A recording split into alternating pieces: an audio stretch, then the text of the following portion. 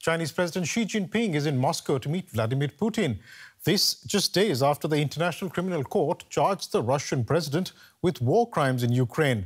Ahead of the visit, Xi called this trip a journey of friendship, cooperation and peace.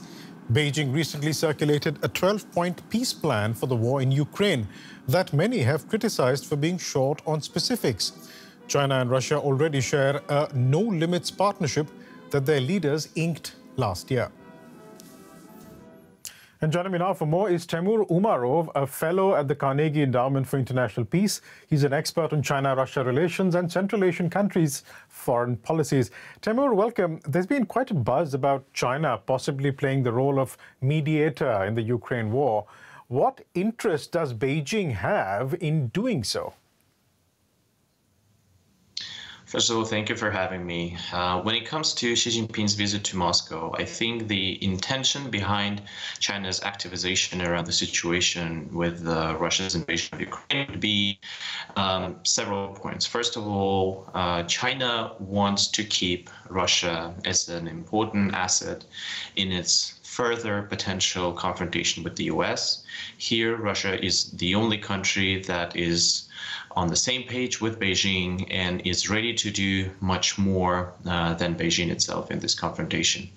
Other than that, China wants to prove to the world that it's should be considered as a global superpower, and as a global superpower, it cannot, ignore most important conflict that we have right now in geopolitical arena, and that is why this activization also is a part of that. Let's talk about this potential confrontation with the United States and therefore wanting to keep Russia on side. If this is what the aim of China is, all this talk about Russia potentially mediating in the Ukraine war would seem misplaced.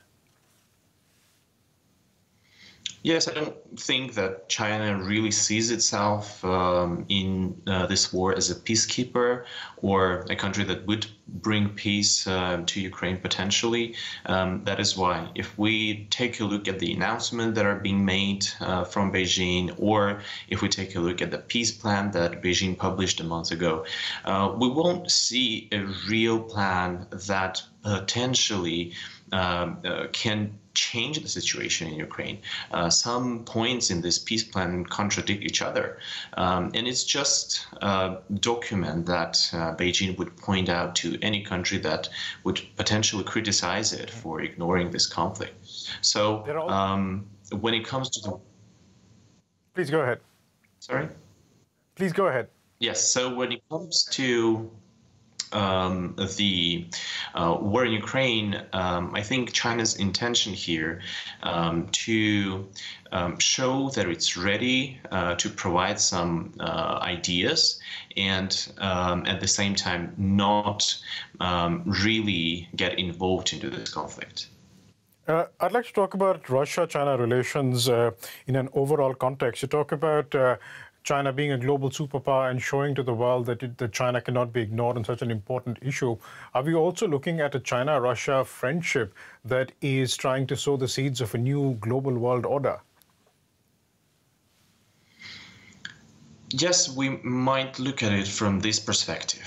Both Moscow and Beijing think that international order should be more fair toward themselves, but Russia and China use different instruments to make them look more important. When we talk about Russia, Russia uses hard power and tries to disrupt all of the global processes that we've been observing for decades now.